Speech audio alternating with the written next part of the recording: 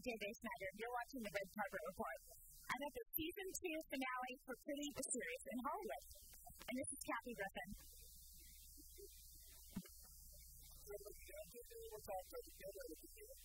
My brother's not good on what to do. I don't like the style. I'm really looking at my style. No. No, we cannot. No, we cannot do that. I can't get to it because I always like to do things like this. And so I thought we were doing this to be a bit, but then I thought, I'm jumping to some series. To me, some series, I think that's going to be like maybe already went through them. They're just wrong. There's one I read, you can remember the part one to I read, which is Gumdrop's there, and this unicorn dies, and you can probably do the crime, and then Gumdrop walks into the bathroom, and he's back in the video, taking this, it's good, and then he just keeps bringing things in, and at one point in the background, he's got like he's got a cart filled with stuff, and he gets stuck, and he's like, oh, we'll help. You don't need to help us right now, and it's just him bringing stuff in, like, random, and then cut it, like, just him bringing, like, this bacon, I found this bacon, I'm going to send the bacon, what's the bread one out? That sounds very good. It's amazing how much you have to see that the uniform throughout. Yes. I love that we set it up, and Stacey and I realized, I didn't even realize it until we shot it. We set it up that there is, that's for go-to safe place, friend, etc. And we set it up for the whole first season, all second season, and then I knew Lily was going to steal something, and of course she steals something. And so, I love that little twist in episode 6, and yeah, we kind of like it. And my favorite line from that is when Annette says, if Daddy's going to give me a unicorn, I'm going to try to fight it off. Yeah. And they don't get back to the fight. Right, a unicorn was dirty. Yeah. That's the fight. True. This is great.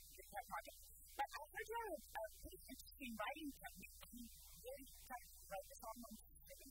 I wrote all of season 1 in about an hour and a half. I just sat down. This has happened to me before. My wife, if I create these characters, they just start talking to me.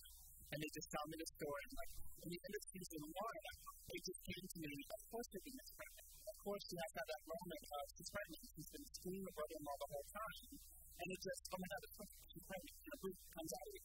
And then season 2 took a little more time because I wanted to show in season 2 that there's more to this story. And so I started talking to all my friends, my dear friend Kirsten Banks, who's done many good time, Jennifer Lee Scott, who's I wanted to give her an episode that's what I was just giving in the story.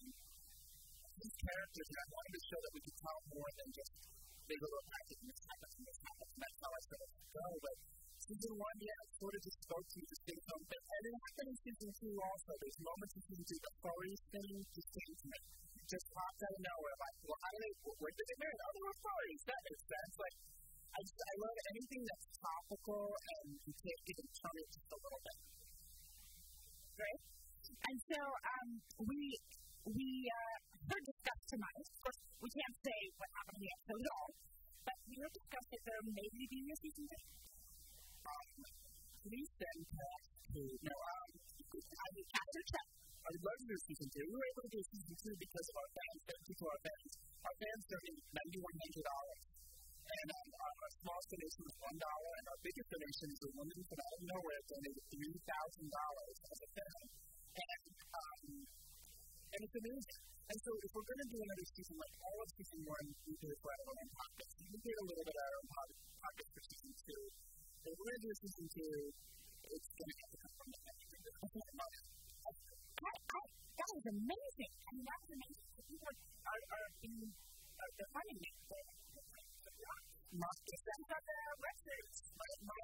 The way I sort of allude to it is, if you're going to go out and you're going to pay $8 for a film, $12 for a film, or a theater, or sports, would you give me 10? This is something you watch for free. We don't even have ads on our site. You don't have to sit there. Yeah, there's no pop-ups, doing our videos, there's no ads on our site. I kept it clean. And that's why our fans, I appreciate our fans so much because they really think they're fans. Tell me about your fans, because I know you got an award at Canada. Tell me what it's like to have fans all over the world. it's crazy. We have this contingency in Australia, and it's really funny. She wrote me and she said, there's like 30. I won't do the accent. Every time I try to do the accent, I try to do it. It's awful. That's my go-to accent. This Australian woman, she wrote me and she said, I have there's a contingency of 35 plus, but iTunes won't let them download because you can buy our Thumbs Up Unicorn songs on iTunes. And iTunes won't let anyone in the United States buy it. So she wrote me, she said, what do I do? I have to have this. So out of the goodness of my heart, I sent her one. I said, here, enjoy this one. And then we have this girl named Kirsty. Hi, Kirsty. There's a girl named Kirsty in Scotland who loves us. And we have an Indian contingency, Canadian contingency, and it's really cool. It's amazing. And we go on our website, you can look at the back end, and it shows you all like the places where you've been viewed. And like there are places you've never heard of, like Hofstein-Backenberg. And you're like, really? I didn't know that was a place. You know, it's crazy. It's crazy. You have a whole international community. That's the amazing thing about the web is that this medium is so incredible because we're talking about 24/7 viewing, anytime you want, anywhere you want, as long as you can get online for free. And that's how that's it. And no ads. What more could you want? Please. Hey, for all people watching on Mingle Media, tell us the name of your website.